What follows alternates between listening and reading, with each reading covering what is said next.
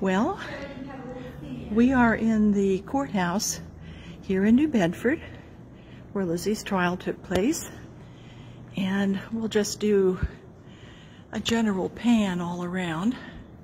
This would be the bench where Judges Dewey, Blodgett, and Mason, there were three.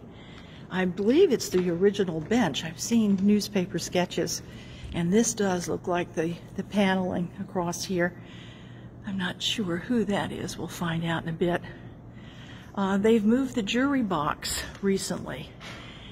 We're looking at the jury box on the right of the bench. For Lizzie's trial, it would have been over here, and that's been recently moved. All right, let's take a walk around.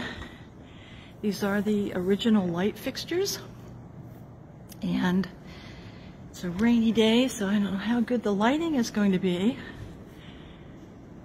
Oh, these are beautiful. I guess they would have maybe have been gas light. Big windows, 16 over, no, they're 12 over 12, I guess. Let in a lot of light. And this is where the ladies would queue up to get a seat. They were called the Daisies and the Valentines. They would come.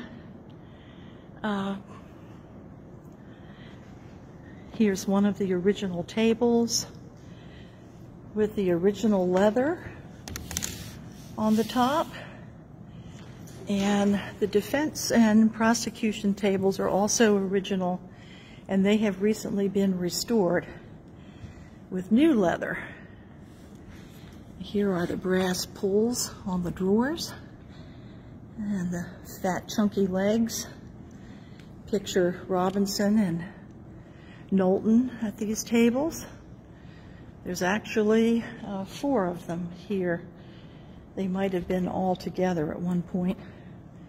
The dock would have been on this side during Lizzie's trial, and that dock has been moved over to the left side of the benches.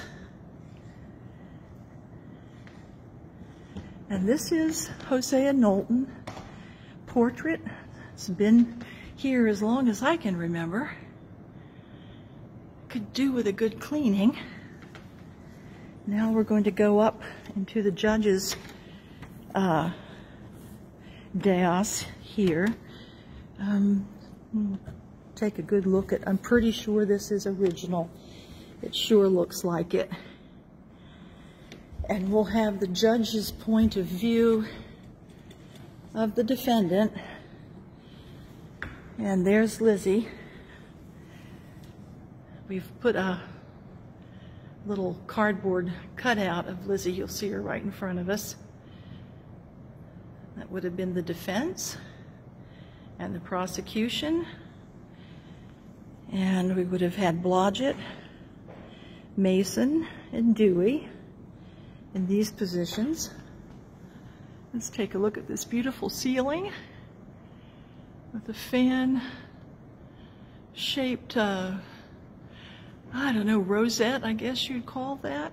I'm not sure if these were gas lights or it was electric, possibly, at the time. Currently, there's a refurbishment going on. They're working on the outside, and then the ceiling's going to be scraped down and painted. Lizzie would make her entry in the morning from the back at the staircase. We'll go back and have a look at that. Now do a 180-degree pan. That would have been the jury, the defense, Lizzie in her chair, and the reporters that Sheriff Wright, who was the bailiff at this trial, detested, would have been sitting over here. So let's go down now, as the judges would have done when they would make their exit back to their chambers. And we'll have a look at the doorway Lizzie would have come through. I think Lizzie is losing her hat. And this would have been packed full of people.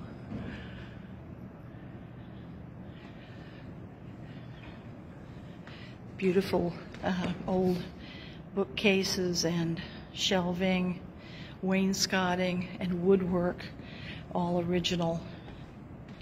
I don't think these are the original chairs.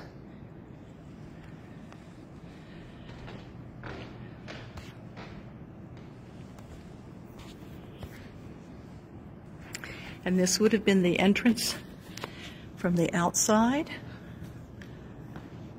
The stairs that Lizzie would come up from the street to enter the courtroom.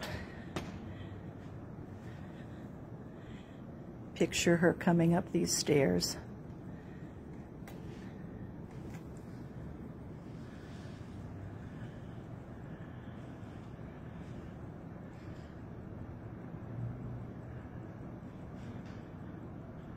And the cheers when the verdict of not guilty.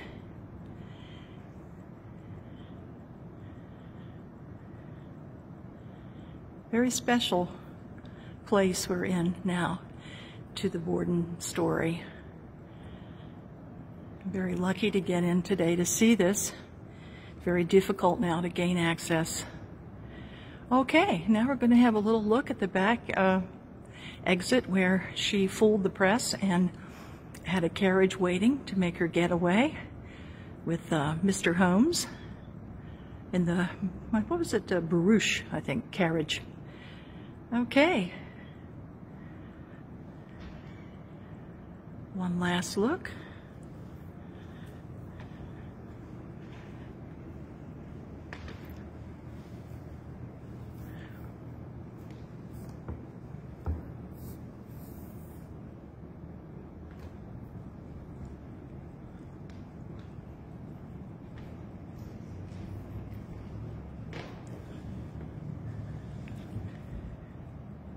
Lizzie's on her way home.